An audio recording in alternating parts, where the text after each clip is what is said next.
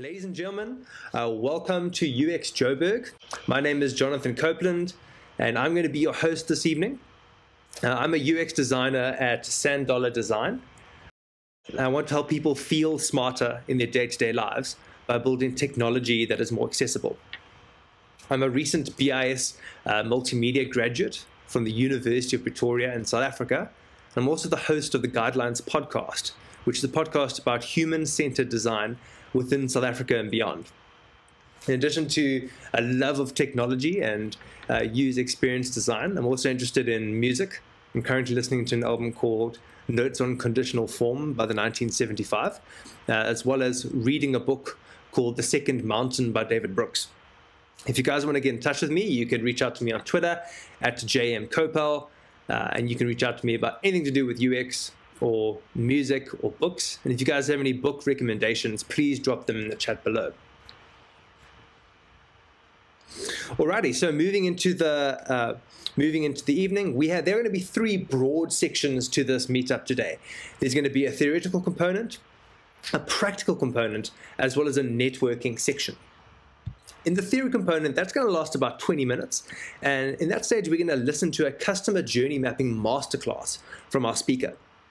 Now, during that part, the most important thing really is going to be to follow UX Joburg on Twitter, and then tweet any insights and questions that you have that come up using hashtag UX Joburg. After we're done with the theoretical component, we're going to move into the practical part of the evening, where we're going to apply everything that we've learned in the theory part. In the practical, we're going to apply what we've learned, and all of us are going to work together to create a customer journey map of our own. We're going to be using an app called Miro to do this, and for 20 minutes we're going to work together, and Jaco, our speaker, is going to talk us through every step of that process. And then wrapping the evening up, we're going to do some networking. One of the best things about coming to meetups is meeting people within your industry who are doing work similar to you. And that's what we're going to try and recreate here. We're going to connect with members of the UX Joburg community. And we're going to do that by opening up the UX Joburg meetup page, and where we can send private messages. That's going to be about 15 minutes. So we'll give you instructions on how to do that close to the time. Now, the glue that's going to be bringing all of these things together is going to be Q&A sections. And the UX Joburg Twitter channel that I mentioned earlier, at UX Joburg and hashtag UX Joburg, that's going to be the space from which we're going to be getting all your questions and then relaying them to our speaker. So after the theory component, we're going to have a 5-minute Q&A. And then after the practical component, we're also going to have one final Q&A section. So if you have any comments that you'd like to get through to the speaker, or questions that you'd like answered in this session, please reach out to us on Twitter.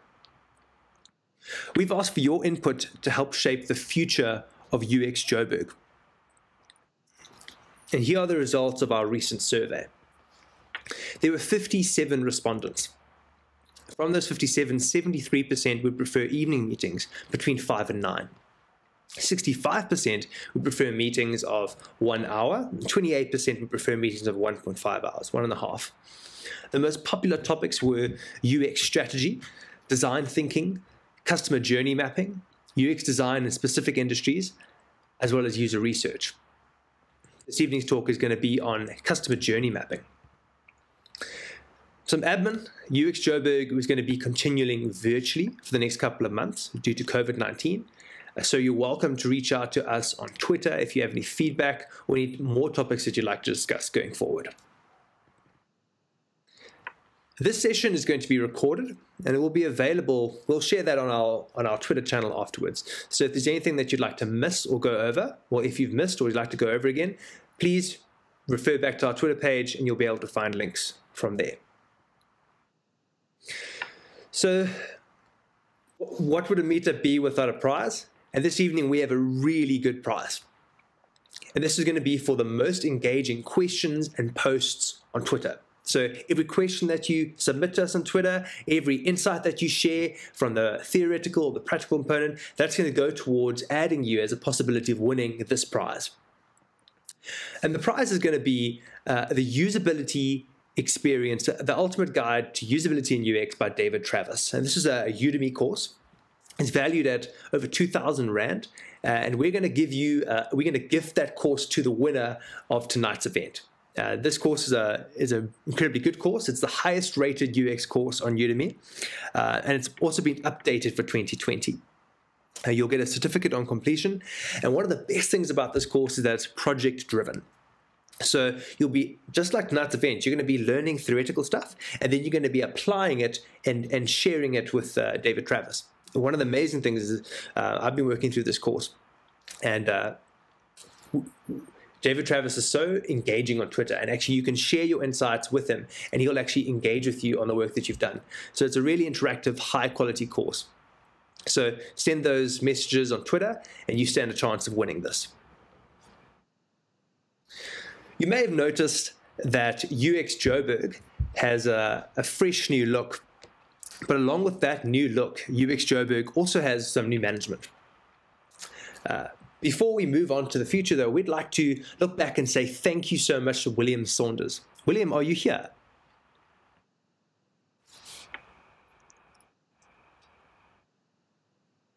If William's here, maybe we can unmute him. If he's not, we can move ahead.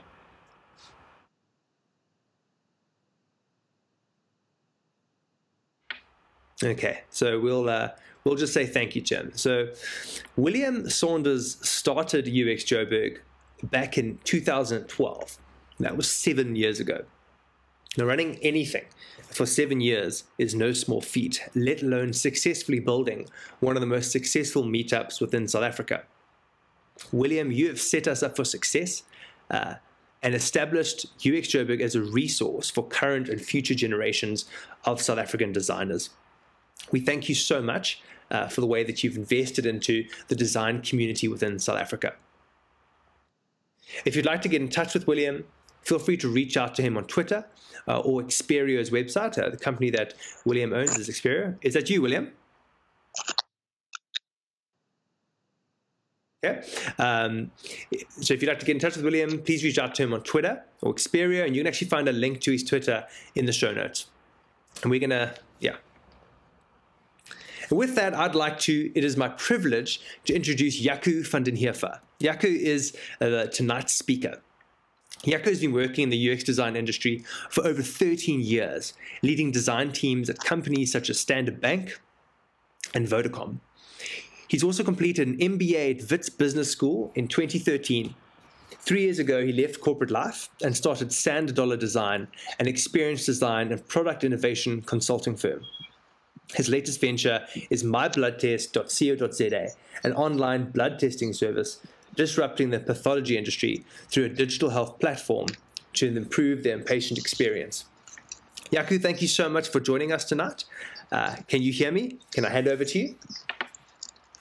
Yes, Jonathan, thank you very much. Are you able to hear me? Yes, wonderful. You sound good. Okay, great. So, hi everyone. It's really a great evening to be here with all of you. I see a lot of familiar faces from all over the world, so thank you guys for joining me. And I look forward to sharing with you a little bit tonight about my experience in the field of UX and specifically customer journey mapping. So over the last decade or so, I have consulted at various companies, and I've presented many journey mapping workshops and many journey mapping deliverables. So I'm hoping to just share a little bit of practical experience around that with you tonight. Be checking in whether the screens are displaying properly. Jonathan, is it all displaying fine? Yeah, it's all looking great on our side. Okay, perfect. So we're going to start off the kind of theoretical component tonight by just looking at what is a customer journey map. So a customer journey map is a visual representation of the customer experience with your organization, and it tells the story of the experience from cradle to grave. So from when the customer initially learns about your brand and starts getting awareness of your company, to when they actually start interacting with you, when they purchase a product or when they actually take up your service, and up to a long-term relationship in the ideal world, or alternatively when they exit or stop using your products or services. So It also provides insights into your customers' motivations, needs, and pain points. And we do customer journey maps as a strategic level tool so that we can create awareness and alignment across the organization so that people actually understand what the real customer experience is with your brand and with your organization, and so that everyone around the table in a company can actually do their best to help and improve the customer experience. So you might ask yourself then, as a UX designer, how does a journey map actually help you? So what value does it actually add to you in the design process, and how does it create value for the organization? So the first thing that a journey map does is that it helps you to understand all the different touch points that a customer, a user can interact with your organization, and also where those handovers can happen between channels. So in many cases, a UX designer might only be responsible for designing a certain channel. Then maybe you're responsible for designing the app, but the company also has a website, it also has physical stores, it also has a call center, and you need to understand what all those touch points are, because many times the customer won't only interact with your organization in a single touch point. So you need to make sure, by understanding all these touch points and where the handovers happen, what the real experience is and where do you actually need to create some consistency and alignment between these different touch points and channels. The next thing that a journey map does is it helps you to identify the areas that need attention. So when we go through the construct of a journey map, you'll see that there's specific things where we try and identify things like pain points, we look at metrics, and those things help you to actually focus on what are your biggest problem areas. And that's typically where you can solve the biggest pain points for your customers, but also where some of the low-hanging fruits might lie, things that you can actually fix quickly and easily and get a lot of positive uplift out of that. The next thing that it does is to help identify areas that are actually doing well. So it's also important to know what's working as much as knowing what isn't working. So when things are working, the idea is not to change it, but obviously there's also room for improvement in any case. And the next thing that you typically want to do with a journey map, or how it helps you, is kind of the whole reason why you're doing it is to identify the opportunities for improvement. So going through a journey mapping exercise should ultimately lead to you coming up with lots of ideas of how you can actually improve the customer experience. And lastly, journey maps are an extremely valuable tool in improving the understanding and communication that you have across teams. And this is also one of the factors in terms of how you actually facilitate journey maps, is that you actually have to bring people from across the organization together to co-create these journey maps, and that then creates that improved understanding and communication across the whole team. Okay, so when you do journey mapping, there's a couple of different perspectives or angles that you can come at them. So the first way that you can look at a journey map is to look at the current state. So the current state is where you're looking at what is the customer experience today and what is working and what is not working with it in the current state. The alternative to the current state is looking at the future state journey map. So when you do a future state journey mapping exercise, you're actually mapping out the ideal customer experience or the ideal customer journey that you would like the experience to be. And what this then becomes is kind of your two opposite ends of your roadmap. So if you know what your current state is and how the current state looks, what's wrong and what's working well, and you know what your future state looks like, you can then start mapping out a roadmap of improvements to get from your current state to your future state. The other perspective that you can bring into journey mapping is also the level of granularity. So typically when you do customer journey mapping, it's done more at a high strategic level, and you look at the entire customer journey across the whole life cycle of a customer with your organization. So that's done kind of at a high helicopter level view. and you're looking really to highlight the main pain points and the main things that are working well when you're doing that. But in other instances, you might actually zone in on one specific step of the customer journey. So you might go and focus really deeply on, for example, just the buying step of the process where the person is actually making a purchase. And you can really go into detail and low-level detail and get a lot of granular data. So it's just important to know when you're doing it, which level you're doing it at and how detailed you want to go.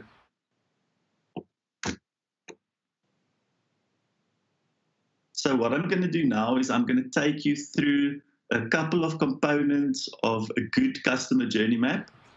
So this is based on my own experience over the last decade or a little bit over a decade doing customer journey maps. If you go and you Google customer journey map, you'll find many examples and many templates out there on the internet.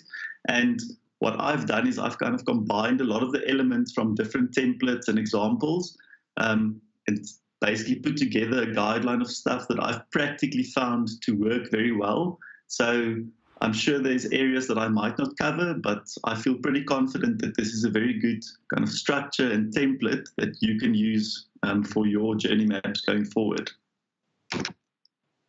So the first thing that we put into a journey map is the steps in the process or the customer lifecycle phases.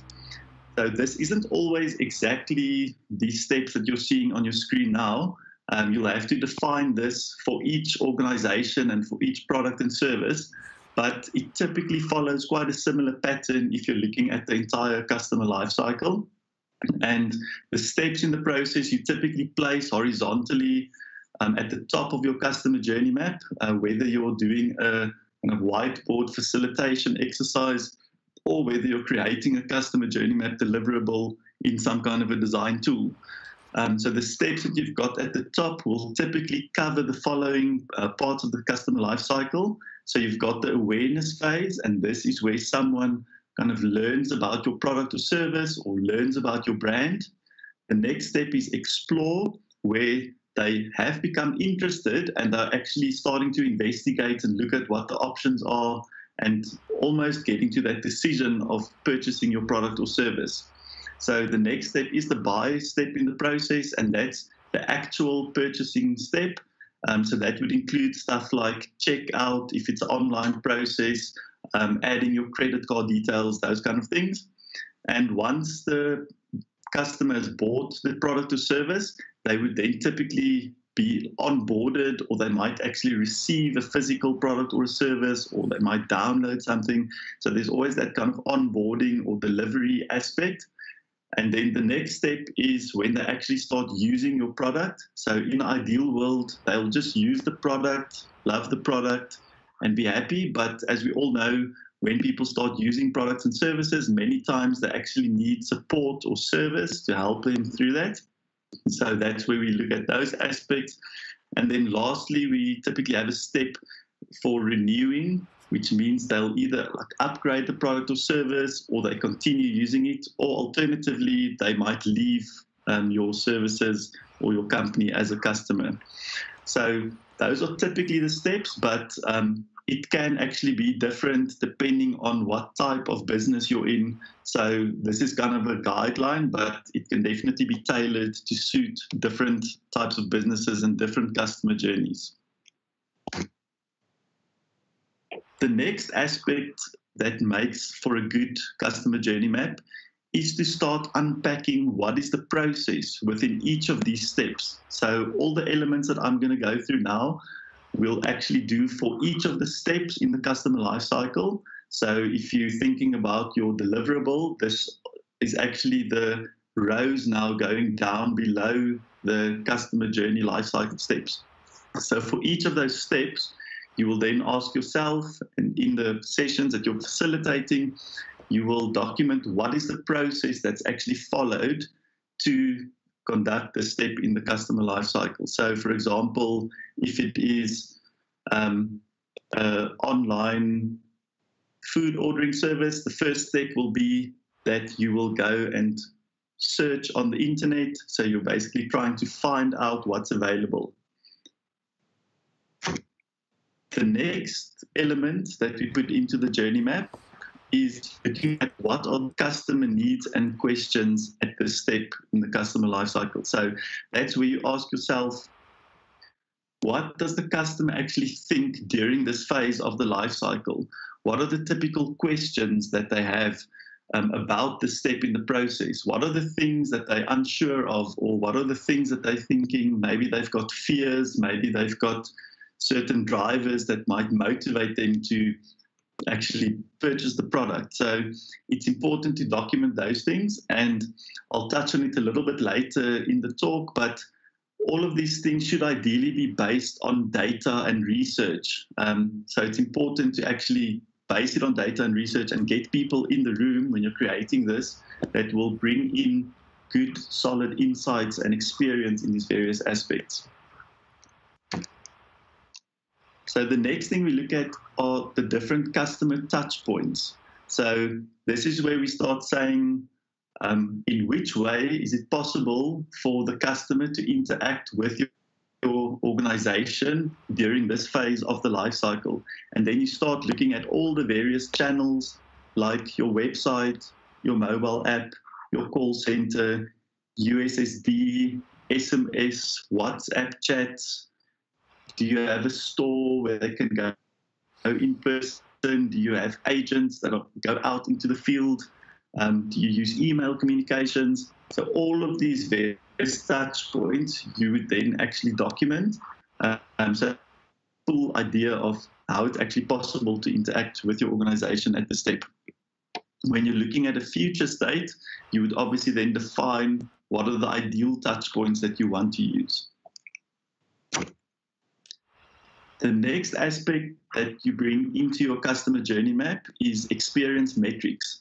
So this is typically only going to be available if you are an existing organization and you are running a lot of customer metrics in your actual channels. So the example that you're seeing on the screen, this question, how likely are you to recommend this to someone? This is the NPS question. So basically gives you an NPS rating, and if you've got this kind of data available, from your touch points, you can then start plotting across your customer journey.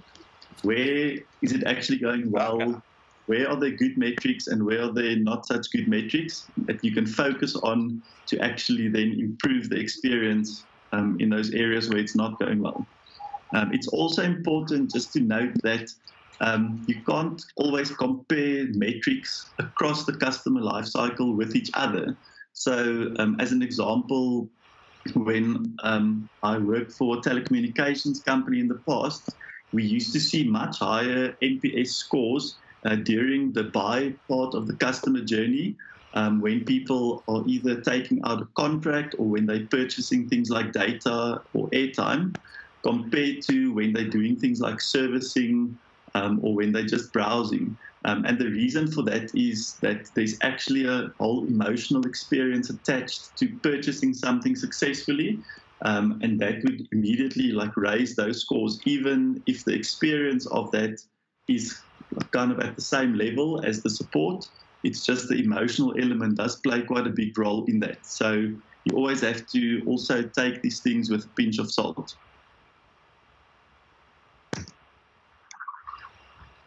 Okay, so the next element that we typically cover in a customer journey map is pain points. So this is where you want to identify what are currently the things that are really irritating the customers or that they're really struggling with, and the things that you really want to make sure you can fix when you're putting any new designs or experience improvements in place. And for this, you typically use things like actual research data, where you go out and you speak to the users to get the data, or you can use things like call center logs to see what the most common complaints are in the call center or maybe in your stores. You can get people from the front lines to actually also participate in these sessions, and they can tell you what the biggest pain points are for the existing customers. And those pain points are typically the things, by solving those, you would then create a great experience for your users. The next aspect that we consider as part of the customer journey map is competitors. So the idea here is that for every step of the life cycle, you want to highlight some of the key things that your competitors are actually getting right. And that will also help you to identify where do you need to match your competitors, or where can you actually do things that are better than your competitors. So the idea isn't that you just go into a journey mapping session and just off the top of your head shoot out a couple of ideas of what competitors are doing well and not doing so well. You should actually be doing proper competitor analysis as part of the normal UX design process, part of the normal research that you do. But you should bring those insights into your customer journey map as well. Okay, so next, we also consider what are the barriers. So barriers are typically those things like laws, compliance reasons, technological stuff that's basically stopping you from delivering the best possible experience. So it might be that you've got this amazing idea that you want people to fly in suits from Africa to America in 10 hours, but logically that's just not possible. So that's a barrier that obviously you won't overcome quite soon. But in each business, you find this technology might not be there yet to do the things that you want to do. And it's also very important to have people from a compliance and a legal aspect to contribute to your journey maps, because many times you've got great ideas of things that you want to do, but there's laws like data privacy and things like that. There might be legislation in your country that prohibits you from doing certain things. So it's critical to identify those and also document them as part of your journey map. And sometimes by documenting those, you actually come up with ideas of how to actually solve problems in a different way that's a bit more creative, despite those barriers. Many times creativity actually comes out of being constrained quite a lot. Okay, so the next aspect that we cover in a good customer journey map is to identify the moments of service, moments of intimacy, and moments of truth. So moments of service are those steps in the customer lifecycle that customers are basically expecting to work kind of like clockwork. So, for example, if you are working, or if you are using a cell phone network, your expectation is that you can make calls and your phone can connect to data and you're able to browse the web on your phone. That's like the basic service that you're expecting. If those moments of service are failing, so if you want to make a call but you can't connect to the network, or if you're trying to get onto the internet on your phone and it doesn't connect, that is a very negative experience. So moments of service have a very big negative downside. So it's important to know which are your moments of service and to make sure that those are the ones that work 100% of the time. And if there's any chance that they might fall over, to have a very quick recovery for that. So heavy monitoring and things like that in place to make sure that it works. If you get your moments of service right, there's not actually a big positive upside. That's the minimum expectation that a customer has when they're interacting with your organization, is that the moments of service should work. The next level of interaction is called moments of intimacy. Moments of intimacy is those one or two moments throughout the customer lifecycle where you as an organization might know something almost more personal about your customer. And if you use it in the right way, you can actually create a positive emotional response. So an example of that might be that a person goes to a bank, he arrives at the bank teller, and the bank teller logs into his profile and he sees it's this guy's birthday, and he says like, "Hey, Mr. Johnson, happy birthday. We're so glad you came here." And he has a nice chat with the customer. That creates a positive emotional effect for the customer. And the moments of intimacy don't really have a lot of negative downside. So the risk is a bit lower in terms of doing negative downside, unless you're doing something that's a bit creepy.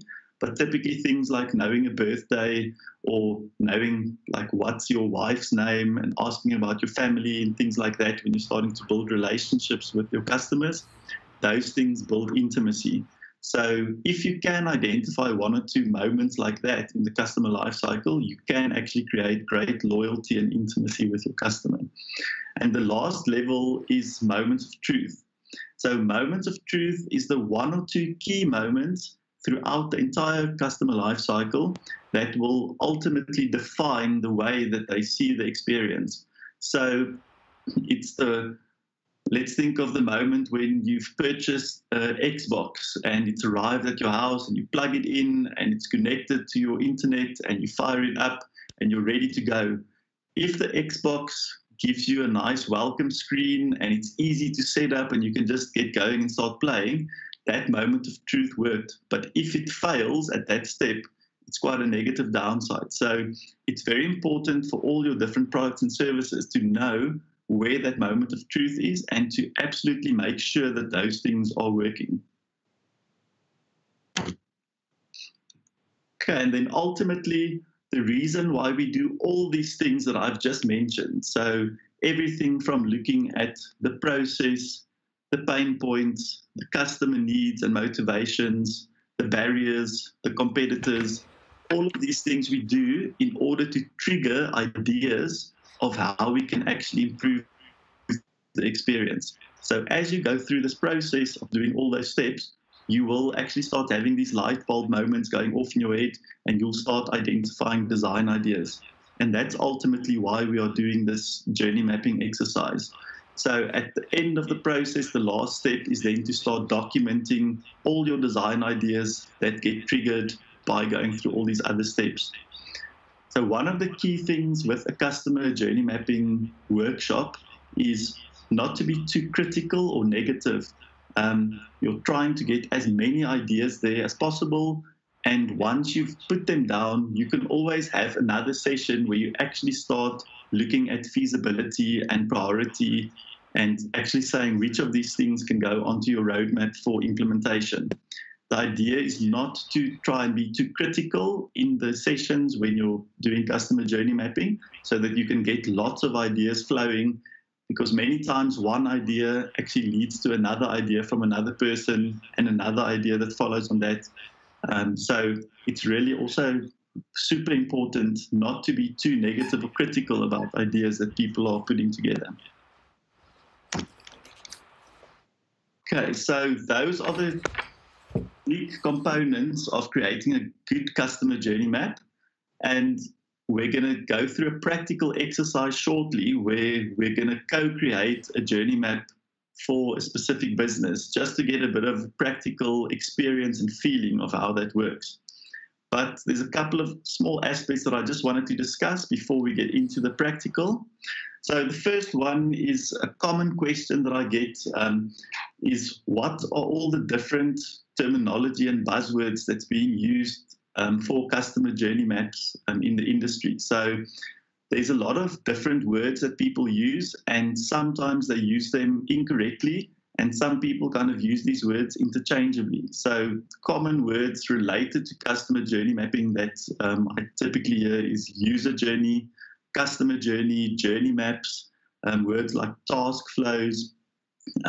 So from my experience and from all the research that I've done about customer journey mapping, the format that I've just covered is the correct format for a customer journey map, and it's a more strategic kind of high-level overview of the entire customer lifecycle.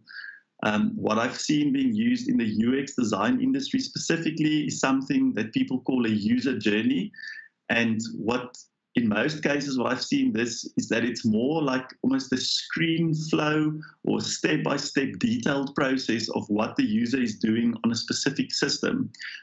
So personally, I call that a screen flow diagram or a task flow, and that's a much more detailed, granular kind of level of the customer journey, and typically only covers a small part of the overall customer journey. I think maybe the key thing to communicate here is that if someone asks you, to do as a deliverable, a user journey or a customer journey or a task flow, is to actually just chat to them and confirm what their expectation is. Are they expecting this high level kind of overarching customer journey of the entire customer lifecycle? Or do they want you to actually map out this one specific process of how a user will do this on a specific channel? If you do that, then you shouldn't run into any problems. So just make sure what it is that your stakeholder actually wants from you. Okay, so as we went through all those aspects of what makes up a good journey map, you would have probably seen that in order to do it well, you're going to need a lot of inputs. And the idea is that you will actually use the deliverables from following a proper user-centered design process. So to create a good journey map, you're going to need lots of data. You can use things like your customer personas. So if you understand who your different users are, what their needs are, what different tasks are that they do, their goals and motivations, you can then think about those personas as you are going through the customer journey map, and you can then start making sure that you're actually covering all the different users when you're doing that exercise. The next thing is that you actually should use insights from customer research. So anyone in the UX design industry knows that you need to spend time with customers, you need to interview them, you need to observe them in order to really understand them. So those are the insights that you actually need in order to create a good journey map. If you have access to customer experience metrics, that's great, and it will really help you to almost quantify the different steps in your current customer experience.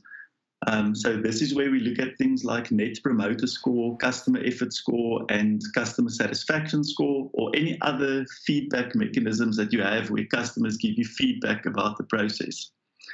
The next one is that we want to get cross-functional perspectives. So this isn't about a team of UX designers getting together and mapping out their version of the customer journey. The idea is that you're actually bringing the whole organization or representatives from different areas of the organization together to give you all the different perspectives from each of the functions in the business. So you want to get people from customer service because they are the ones actually dealing with customers face to face. You want to get people from product because they're the ones that have ideas about features and business rules. You want to get the business decision makers because they typically make decisions that can impact the customer experience. The design team is obviously critical, and the technology team is especially good at telling us what the barriers are and what can't be done, but we definitely need to get their perspective as well. And then lastly, compliance, legal, that perspective is also critical to make a good customer journey map. So one of the core things of creating a good customer journey map is the journey mapping workshop. And what I would recommend for doing a proper journey mapping workshop is to really take a day out of the office, get everyone together. It's not that you'll necessarily spend 8 hours, but you probably at least need about 4 hours, maybe 4 to 6 hours of real solid thinking time. So if you can book a whole day out and get everyone to book out their diaries for the day, put some nice breaks in between, and then it's very important when you do the workshop to get everybody's inputs. And this is done through a good facilitator. So what you typically find in any room is that there's some people that are more extroverted and some that are more introverted. The extroverts typically kind of take over any conversation. They want to be heard. They want to give an opinion about other people's inputs. So what a good facilitator does is to make sure that everyone actually gives their inputs. And one of the ways that you can do that is by following what we call a faucet versus a funnel approach. So a faucet is basically when you open up the taps and you let the water run as quickly as possible. So the way that you do that is to actually get your audience in your workshop to each sit and individually first identify their ideas and thoughts. So give them each a pile of sticky notes, and when you're looking at pain points on a certain step, you first ask everyone to sit on their own and map out their own ideas about the pain points individually. And once you've done that, that's the faucet step. Then you start going into a funnel approach where people then start putting their ideas on the board. And then you'll start seeing, okay, we've got some duplicates. So obviously there's a strong theme here, and you can start grouping those duplicates together to show that it's a strong theme. And that way you're actually likely to get much more inputs from everybody. And typically what you'll find is that a lot of intelligent people with great ideas might be more reserved. So this approach does help to get their ideas and inputs as well. The other thing that you can do as part of your workshop is to allocate a user persona to each participant. So if you have user personas, it might even be a good idea to create user personas if you don't for a journey mapping workshop. And you can actually tell each person in the room, here's a persona that I want you to think about as we go through this process today. So you can think about yourself, but also think about this persona and what they might think at each of these different steps. And that way you can also make sure that you've got good coverage of your different personas in your journey map. And lastly, it's just about the facilitation. Timekeeping is critical. So as you'll see, we're going to look at a practical board now. A journey map has a lot of steps that you need to work through. So you need to be really strong on your timekeeping, and facilitation is definitely going to be necessary, because what you find is that as soon as someone volunteers an idea, other people that want to start debating those ideas. And the idea with journey mapping is not to debate every single idea that comes up. It's more to get the ideas out there, and you can always critically evaluate it outside of the journey mapping workshop itself. The last thing to do is to document your journey map. So if you're doing a journey mapping workshop on a whiteboard and you've got lots of sticky notes up, you can take pictures, you can actually get someone to sit in the session and take notes as you're going through it. So many times what we want to do is to create a visual journey map in a tool, and it's also good if you can get someone to start capturing the things as the workshop is happening. And that's where tools actually also comes in. So there's a lot of tools out there. I'm not going to focus a lot on the available tools, but anything from whiteboards in the actual sessions that you're facilitating, to things like PowerPoint. Papilio is a new tool that's been launched in South Africa. Smaply, Miro, Canvanizer, Cust Excellence. There's a whole lot of tools that's available. Each of them has their pros and their cons. So I think especially now with everyone working remotely, these online tools are going to become more popular for things like journey mapping. And we're going to practically try out Miro as part of the session today, so you'll get a good feeling of how that works. But remember, when it comes to tools, a fool with a tool is still a fool. It's not really about the tool, it's about the process and understanding what the purpose is of all the components of a customer journey map. So the tool isn't going to make a good customer journey map or not. You must still follow the correct approach in creating your customer journey map, regardless of which tool you're using. Okay, we're going to hand over to Jonathan now, and we're going to have a look at a couple of questions that people have posted on the Twitter channel. All right, Jaco, thank you for that concise breakdown of customer journey maps. Before we move on to the practical component of this evening's meeting, we'll go through our first Q&A. And the first question that I'm going to ask you is from Jessica LaRue, and she says on Twitter, I strongly feel all customer journey maps should be backed by both primary and secondary research, as Jaco has stated.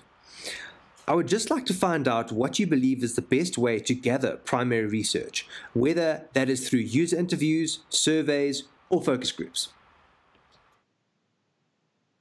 Cool. Thanks, Jessica. That's a great question. So personally, I believe that the best form of user research is by doing primary research in the field. So both interviews and observations. Over many years of experience, I've just seen a lot of value in doing interviews and observations. Focus groups I'm very skeptical about. Focus groups are very popular in the marketing kind of spheres, and they use typically where you almost want to get a couple of people to rubber stamp something that you've already decided you want to do. So with focus groups, you typically get kind of a group thinking mentality. So I'm definitely not a fan of focus groups unless you have a very specific way of facilitating the focus group that will make sure that you're not getting groupthink mentality in the focus group. So I would say definitely interviews and observations is the way to go.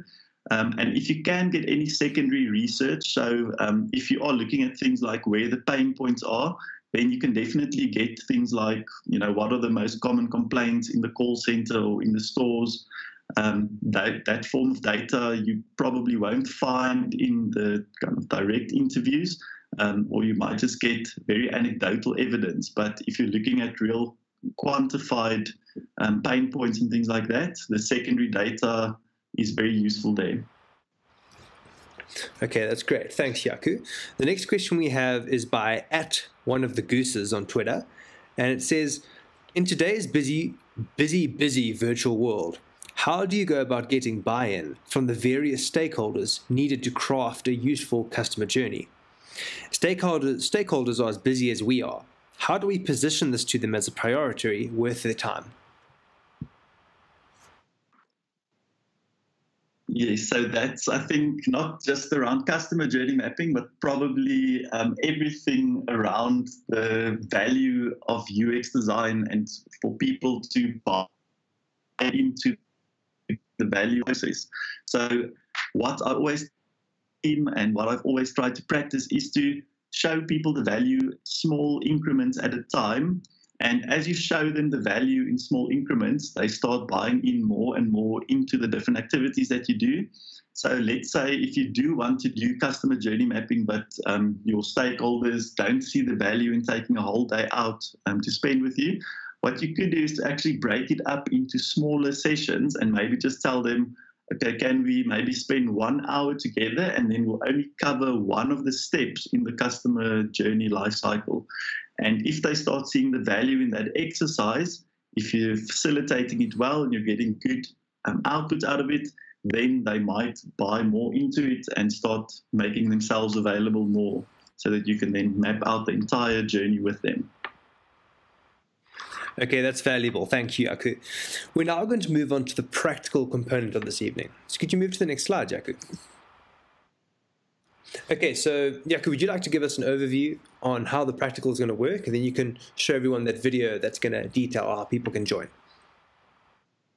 Okay, so we are going to be creating one of the steps in a customer journey map for Order In. So Order In is a food delivery platform. It's a competitor of the likes of Uber Eats and Mr. Delivery. And what we're going to be doing is, as a group of people, we're going to be completing the explore phase in the customer lifecycle for this food delivery service. So I'll be sharing my screen and we're going to jump into Miro.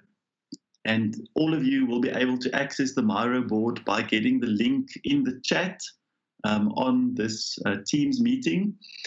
So we've got a little video that's just going to show you how to get to it. Okay, so you just click on Show Conversation, and the second point from the important links is going to be the Miro link. You're just going to click it, and that's going to take you right away to the Miro board. After a bit of load up, this is what you'll see. Okay, shall we move ahead with that, Jaco? Yes, let's do that. So if everyone can start clicking on the link in the chat, I'm going to be going with my screen into Miro as well, just to show you.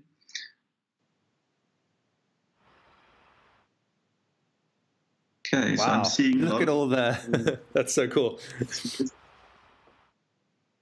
Okay, so as you can see in Miro, you've basically got this board where everyone is able to kind of see each other, and we're going to collaborate to create a customer journey map. And what we'll be doing is we're going to be going through the explore step in the customer journey for order in. So it's this food delivery business. So we thought that with the current corona lockdown crisis, this is something quite topical. Hopefully everyone has had an experience using a food delivery service. So the explore step is where the customer is at the point of kind of deciding what it is they want. They're already aware, so they know about the service, but they're now looking at kind of what's available on the service, and they're exploring the different options that are available, understanding the service and how it works. But it's not actually the buy process itself. So it's not kind of the adding to your cart and the checkout process yet. So you can zoom in and out of the Miro board. So I'm zooming into the explore step right now, and we'll be panning kind of in and out as we go through the process tonight. So we'll be going through these steps in the process that I've just explained to everybody in the theoretical component, one by one, and we'll actually have about 3 minutes on each of the steps, and we'll go through the process, customer needs, touch points, metrics, pain points, barriers, competitors, and lastly, we'll start getting design ideas. So I'll facilitate this, I'll give you guidance, and what you can do then is you can go on the left, you'll see there's a little toolbar, and there's an item on the left called sticky note. And if you click and drag a sticky note, you can just drop it into any of those boxes under the explore column, and you can then type in. So because we've got hundreds of people actually collaborating, you'll have to zoom in quite a lot to start adding in your ideas and your thoughts. So I'm also going to start a timer so that we can then just make sure we're sticking to our time. So we're going to go for about 20 minutes, and we'll start now. Okay, so the first step we're going to look at in the explore process is what is the process? So how does it actually work in the explore process? So what's the steps we've got? So feel free to drop in a sticky note over there. I'm going to give you about 3 minutes to do that, and then I'll just wrap up the different ideas that people have added to the board. So.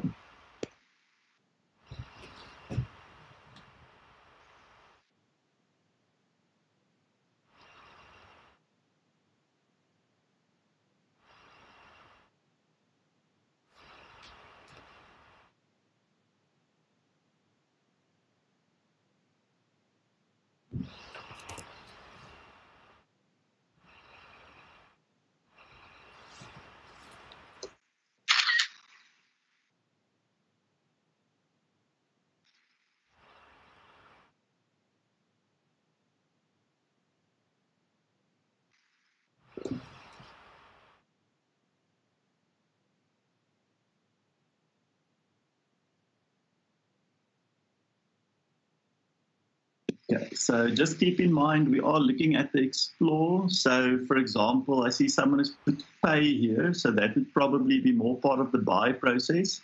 So I'm actually just going to move that sticky across to the buy process step. So just keep in mind it will just be the explore phase. This is quite a common thing that happens in a journey mapping workshop, so nothing wrong with it, and you don't want to shoot down people's inputs. If you identify something as a facilitator that doesn't necessarily fit into that phase of the life cycle, you simply check in with the team and see where you can move that card to.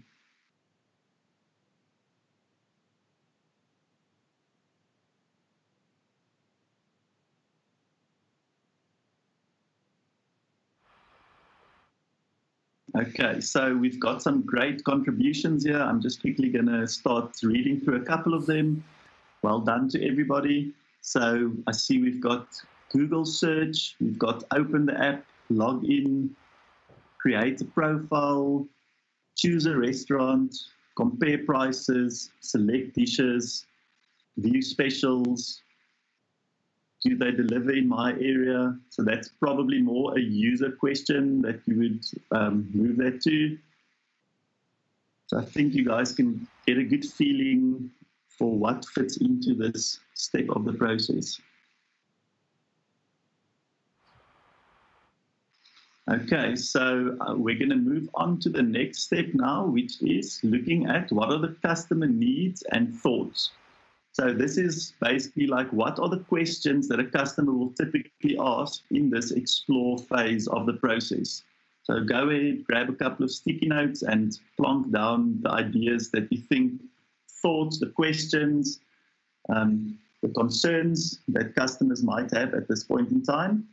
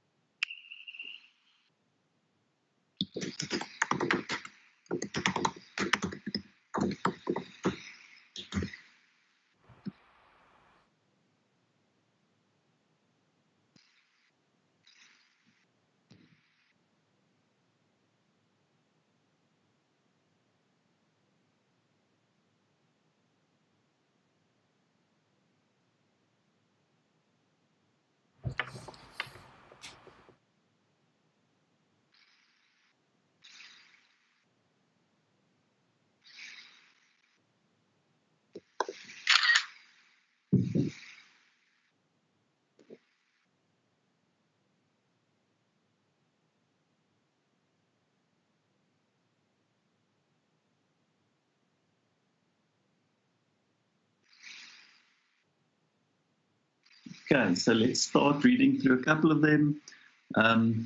Cool, list of restaurants. What do I want to eat? What are the delivery fees? What's the price? Is it value for money? Do they deliver to my area? Will I get my food on time? Is the tip included in the price? So I see there's a lot of price, payment methods. Do they have my favorite food?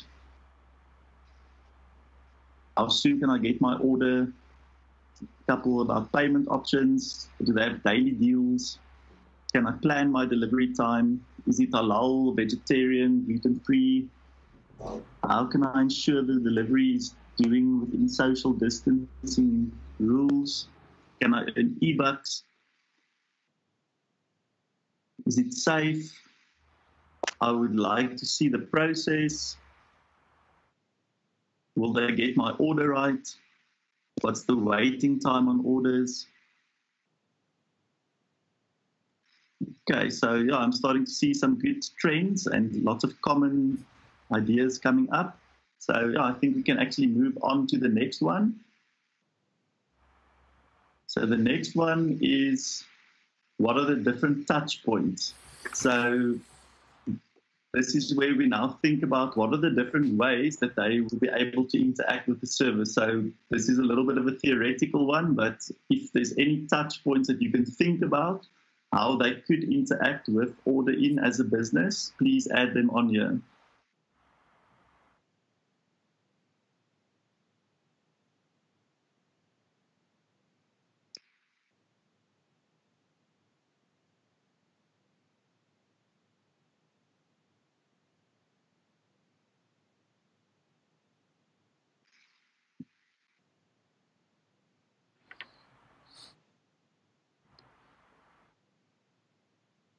Okay, so we've got mobile app, WhatsApp, website, WeChat, surveys, chatbot, iOS, Android app, the online ordering system, SMS, email, call to collect, chatbot. Okay, so we're starting to see some good trends coming up. So I think we've covered probably most of the possible channels. But it doesn't mean that they will have all these channels, but it's good to identify all these possible channels. Okay, so next up, let's move on to experience metrics. So in this case, we're not actually going to have experience metrics because we don't have any insight or data into what's happening with Order In. But this would be where you would add things like what is the NPS rating or the customer effort score if it was being measured, for example, during this phase in the app or on the website. So for now, today, we're going to skip over the experience metrics and we're going to move into pain points. So what are the biggest pain points that maybe thinking about your own experiences with food delivery services and that you've experienced? specifically in this explore phase. So it's not to do with the actual delivery and things like that. It's when you are exploring, when you're still considering what to order. What are the pain points that you've experienced there, or what would be common pain points for order-ins customers here?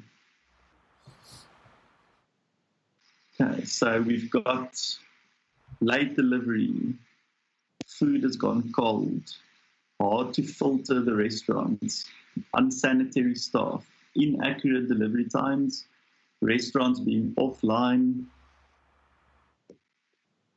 Okay, so for example, spilled drinks and late delivery would actually fit a little bit more into the actual kind of delivery step. So that would actually be moved into the next step next to buy. So we've got in our customer journey map, we've got explore, buy, receive, order. So receive order is where you actually receive the delivery. So in this case, I would actually move those cards around the actual delivery to that phase in the life cycle.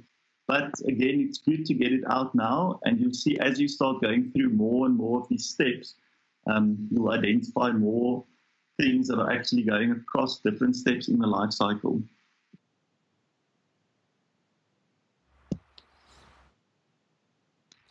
Okay, so let's have a look at some more.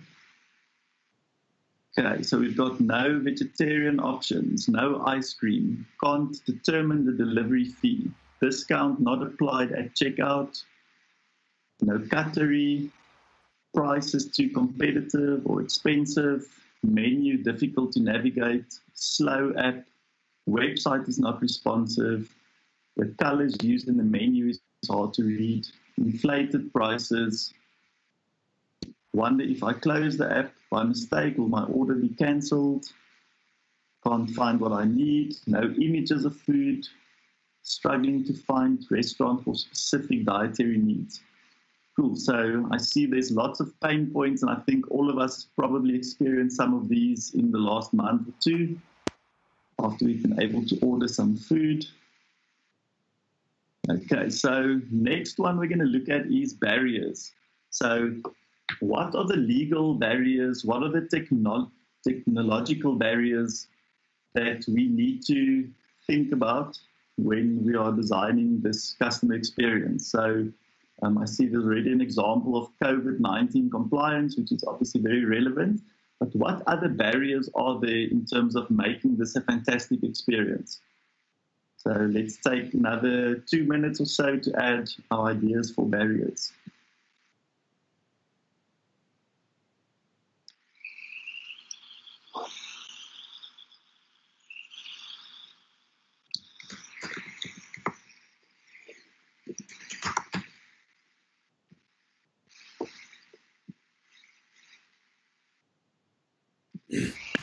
So, Jaco, I just have a question that's come through from one of our listeners. What's been asked is that, is the map we're making now a current or a future state customer journey map? So this is more of a current state journey map. Sorry, I should have kind of said that up front, but yeah, because it's, it's obviously a bit theoretical. It's not an actual business that any one of us are working for. So we don't need to be too critical about the stuff we put in here. So whether you're thinking about current or futuristic stuff, it's not a big problem. I think the idea is more just to experience the different elements that are going into a journey map.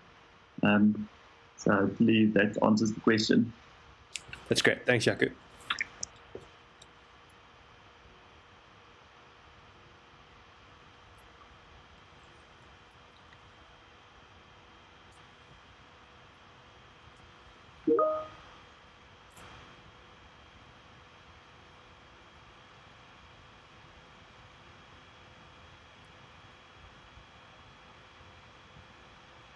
Okay, so I'm going to start reading out some of the barriers that people have documented. So we've got data privacy, struggling with signal on your device, curfew hours, no deliveries after a certain time, don't deliver in my geographical area, low bandwidth users, the limited number of drivers available, allergies, have no tracking when food is completed for pickup, Food allergy compliance, it's a theme that's coming through.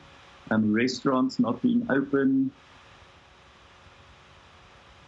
things being outside the delivery area, images not loading, it's like a technical aspect, no virtual agents to deal with issues on the site, loading times, new app trying to run on old technology, weather affects delivery time, sold out items.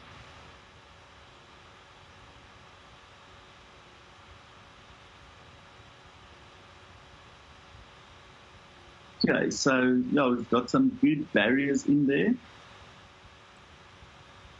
What we're going to do now is, I see one other barrier that's very relevant in South Africa is that data is expensive. I think another barrier for South Africa that has come up in the news lately is that people who are living in informal settlements are not actually willing to pay premium on top of the normal cost of food. So that's why very few of these delivery services are actually delivering food into poorer areas. Okay, so next we're going to move into the second last one, which is our competitors. So thinking now about Uber Eats and Mr. D, what are the things that they are doing well that this service Order In can actually learn from?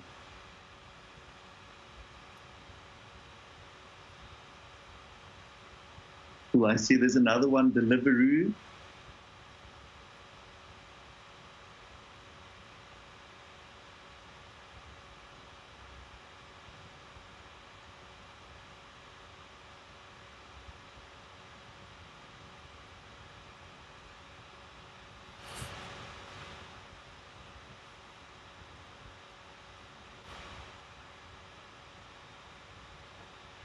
Okay, so some of the ideas that are coming from competitors, great marketing, Deliveroo can track the driver, Uber shows why there's a higher delivery charge, WhatsApp restaurant to reduce delivery fee, tracking drivers, order tracking, so I see that's a big theme coming through, option for leave at the door versus meet the driver.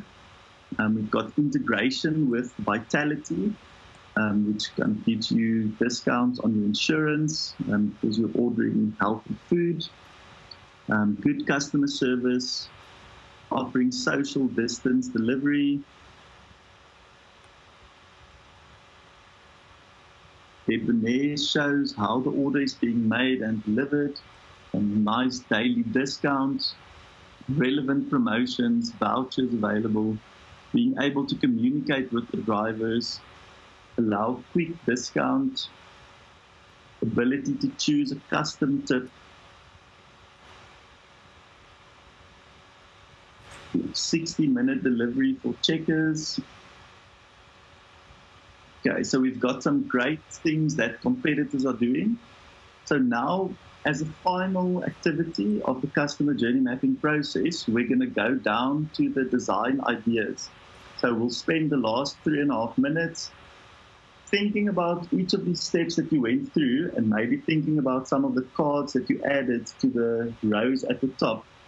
Which design ideas did it trigger? So what are the things that you would actually want to bring into Order In to make it a good customer experience in this explore step? So just add your ideas. And sometimes it's literally as simple as, let's say, for example, you go and see, okay, in the competitors, there's order tracking. So it's as simple as saying, let's add order tracking as one of the ideas for a design idea.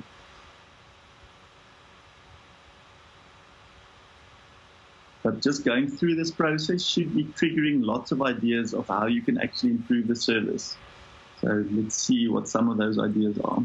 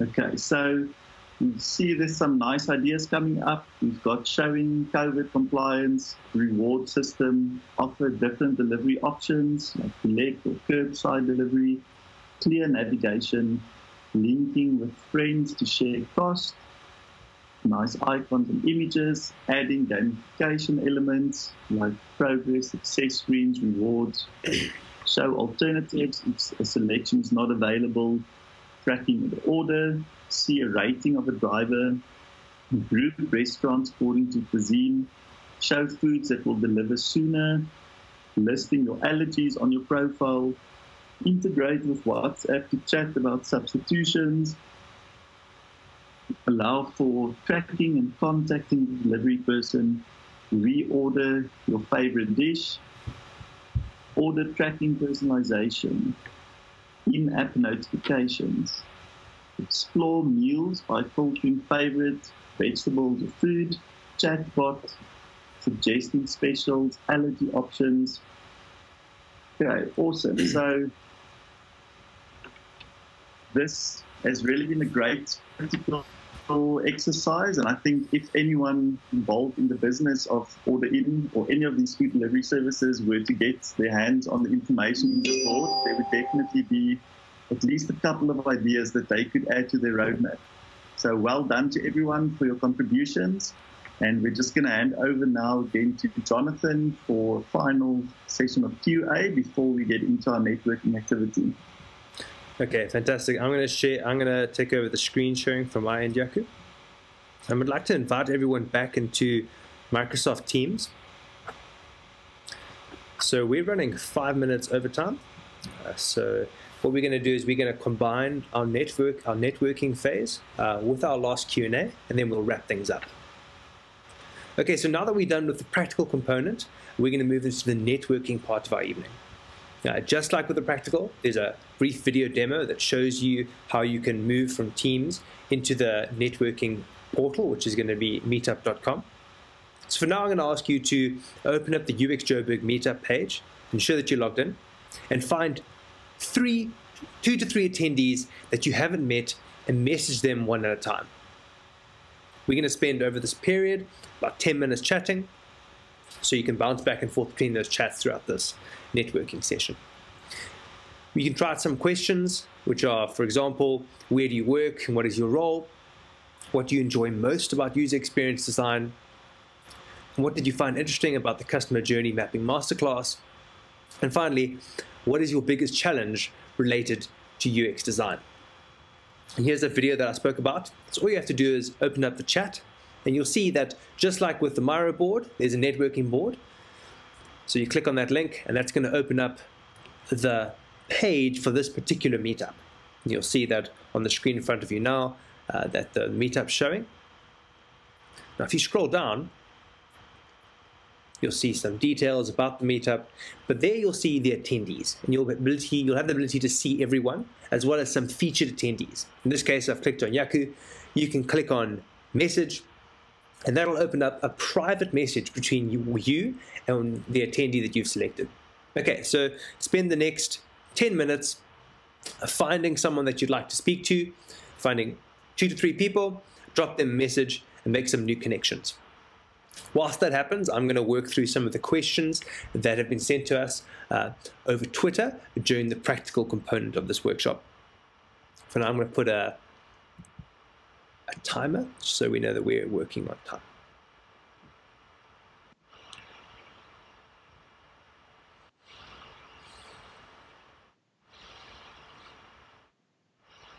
Okay.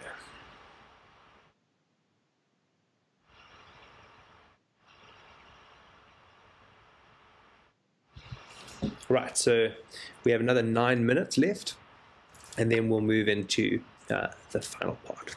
Okay. So for now, Jaco, are you ready for another round of Q&As?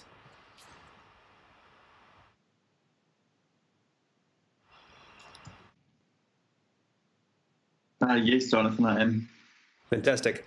Okay, so our next question is from Hitesh Jinabai. I hope I got that right, Hitesh. And he says, how do you create a journey map if you have no data? For example, if you're launching a brand new app or software solution, and there is no data that you have about your users, how would you go about making a customer journey map for that scenario, Jaco? So the first thing that I would say is that if you are making a new product or service without any data, you're probably doing something wrong in the first place. So if you are in a situation where you've been tasked to do this, maybe someone else has the data and you just don't have access to it, you can probably start off the process by kind of envisaging what you think a typical user profile would be like, making theoretical assumptive personas, making lots of assumptions about the underlying needs and goals of the users. But it will definitely, in my mind, add a lot of question marks in terms of the validity of any of your design deliverables. So obviously, from a design perspective, you can follow things like best practice and so on. But I don't really believe that any product or service should be conceived in some data, at least from users. And there are lots of low-cost ways that you can actually get data from users. So it doesn't mean that you have to spend months doing research. You might do some guerrilla research where you literally just go out for a few hours, chat to people. So obviously, you can always spend more time and get higher quality data, but you can always, at a low cost, at least get some data to assist in the process. Speak to people in an organization that might know about the needs. Sometimes we use proxies to try and understand the underlying needs and motivations or the pain points. So kind of use what you've got available and make the best out of that. Okay, that's great. Thank you, Jaco. The next question from Twitter is, have you facilitated any virtual or remote workshops? And what are the considerations and differences between a virtual versus an in-person workshop for customer journey mapping? Unfortunately, I don't have a lot of experience doing virtual workshops. So I anticipate that it's going to become much more popular now. And that's why we've started exploring tools like Miro and Papilio and trying to see what the best tool is to actually help us facilitate sessions in these times. So practically, I can't really share any of that kind of differences with you. But I guess in theory, if you're following the correct process, probably the biggest challenge would be to get people to really participate and not be distracted. So what you find with remote working is that when you've got sessions, people are just muting and doing other stuff. Maybe they're busy homeschooling their kids in between. And I think that's probably the biggest challenge, is that you might not have their undivided attention for the full session. Okay, that's useful. Thank you, Jaco. It's just a reminder that now we're reaching out to people via the Meetup channel. If you guys have any questions about how to access that, just drop it in the comments section. And then when any more questions come through, we'll move on to that. But so far, we have another 5 minutes. 5 minutes.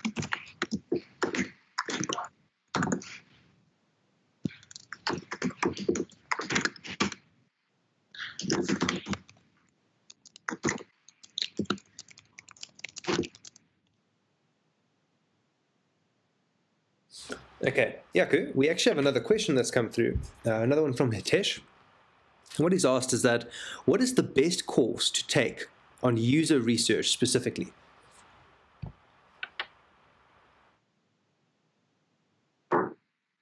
So I haven't done a lot of courses on user research personally, but I believe the David Travis course, the one that we're giving away as a prize, is actually quite a good course that does go into user research a little bit. And when I started my career in UX, I did a certification with human factors, and that was quite useful in terms of covering the theoretical aspects of user research and why it's so important. But that was also, I think, about 13, 14 years ago. So Apart from that, I've actually just built up my experience with research by reading up a lot, following the latest articles and blog posts of people like Jared Spool, following the industry leaders. So I think the best school probably out there is just doing your own research, making sure that you're following people that are credible and that have got great experience. Yeah, I wouldn't really be able to say what the best course out there is in terms of user research specifically, but I'm happy to chat to anyone if they want to get some inputs. If I can help them to define what a good process looks like, I'm more than happy to do that. I think this is a great opportunity to refer to this evening's prize, which is David Travis's UX Masterclass. It's a really great course, and it covers research. So you can send your comments or your questions to us on Twitter. We're going to announce the winner for that competition tomorrow. So just keep an eye on our Twitter page. We'll post on our meetup page as well, so you'll be able to see who's won that course.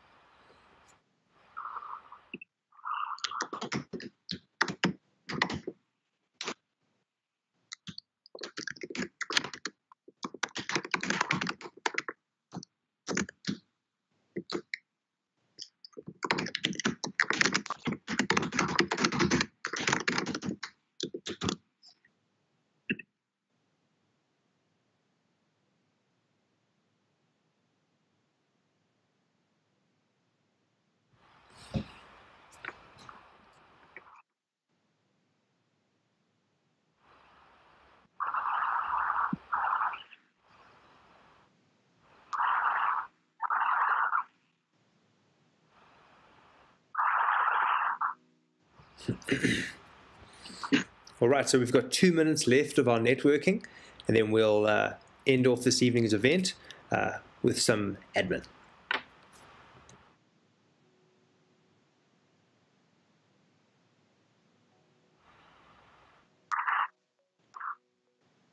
Just a reminder that you'll be able to find the details from the recording of this evening's meetup. You can find it on our Twitter page. We'll post a link to it on our meetup page as well.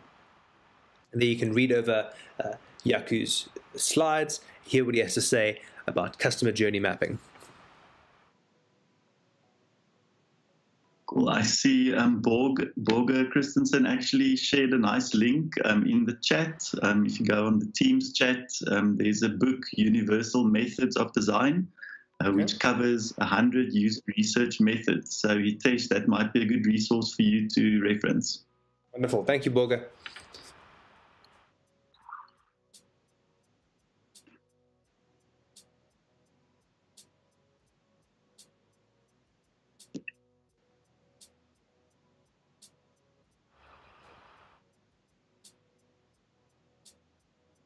Okay, whilst this comes to end, I'm going to move back into our slides.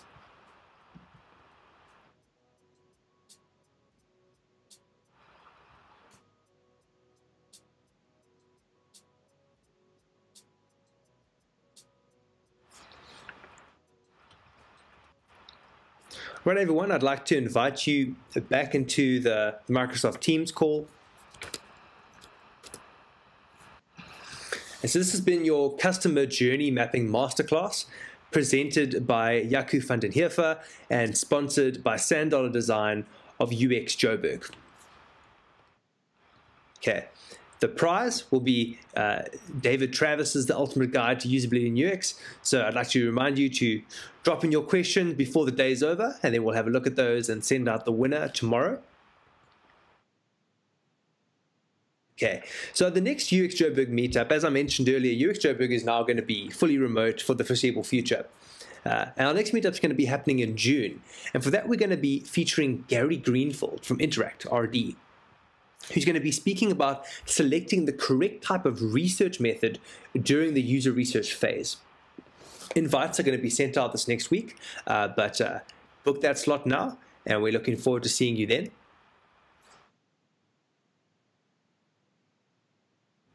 Otherwise, that's it from me.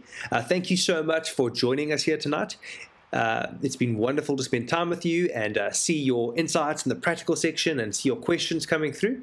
If you'd like to ask Jaco any more questions, you can reach out to him on Twitter. And my name is Jonathan. It's been a pleasure being with you this evening, and we look forward to seeing you at future UX Joburg meetups. Have a great evening. Thanks, guys.